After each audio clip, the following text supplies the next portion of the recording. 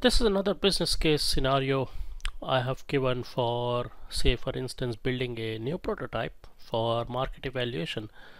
There could be several scenarios in this. As an example, I've made like building a prototype for a new model of a car which is not there in the market, and the company is simply evaluating whether it will be successful or not. So they've got the designs and they simply want to build it as a prototype. So, and that's where they approach a supplier who specializes in these providing these services to say to build a prototype. The other example could be organizations outsourcing a part of their research and development to the suppliers.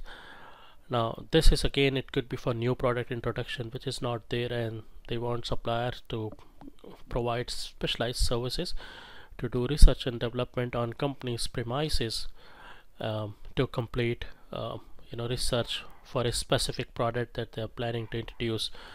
So the solution in such cases could be creating a complex services PO with financing terms. So financing, again, as I explained you earlier, it will involve a huge amount of advance money to be paid to the supplier, which is again has to be recovered with a high percentage rate, and that's what I've written in the last point: high recoupment rate for cost recovery.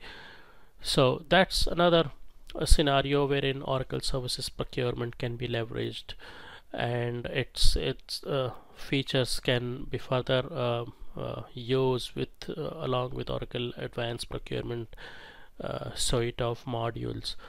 So as you could see, I've now given you couple of business cases to demonstrate you how, or to at least tell you how services procurement can be leveraged in different industries.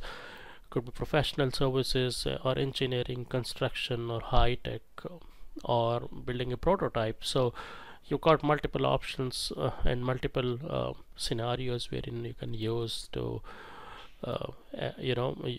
explore and use Oracle Services Procurement.